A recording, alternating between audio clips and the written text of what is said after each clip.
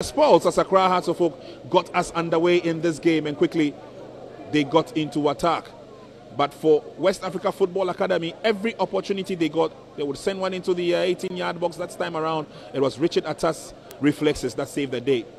Fatal Mohammed also came in with a few crosses dealt with by the defense of WAFA, and the pendulum swung to and fro, causing no havoc to both sides. Again, some dexterity on the part of the midfield players as they came forward. At this time around, that long ball in from Ransford could not do any damage. They still kept coming forward, trying to create the spaces, and on that occasion, they had to take the quick reflex of Richard Atta to save the day for Accra Hearts of Oak.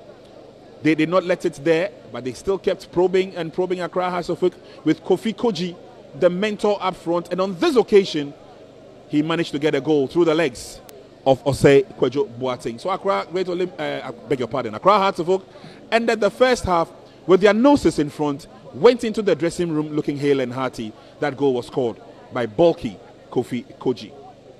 But for West Africa Football Academy, they still came up with options, and they got back into the game through number 10, Samson Ajipong, with a careful pass from Justus Tosuche, who got his foot in there, and they buried it on the blind side of Richard Atta. Just could not react to that, and that put WAFA forward. Enoch Esubonting also came up with a few opportunities of his own. This time he blasted wide. They still kept probing. The likes of James Sewonu also created opportunities for Accra Hearts of Oak, but it came to naught as both sides huffed and puffed.